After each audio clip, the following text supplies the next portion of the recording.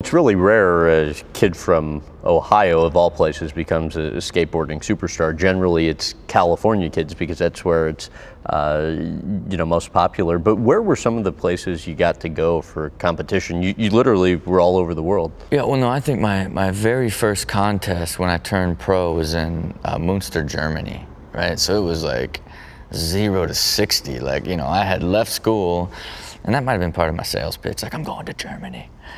Which I still can't believe that I didn't go with anybody. Like, me and my friend just went over there, had no idea how to navigate Europe. Like, I was like, it was just complete chaos, But my very first pro contest, I was doing this move called the Ollie Impossible lip slide, and it was so above everybody that was pro at the time, right? So in that contest, it was just this like, what? Like, this like kid has this like super trick, and in the finals inside this arena, all the fans knew that I was doing that trick at the end of my run each time, and now I'm 16 years old going through my run in the finals, and as I'm headed towards the rail, they all start to stomp their feet because they know it's coming, and it's like gets faster and faster. I'm like, what? Like, in my young mind, I'm like, what? And I just remember like blacking out almost as I'm like going to do the trick, and my feet were all over the thing, and then when I hit the ground and I had rode away, like that place like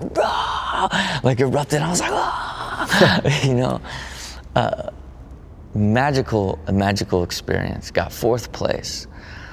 It was the best I ever did in a professional skateboarding contest for the rest of my 20-year career. Really? Yeah, so never got higher than 4th, and that was it.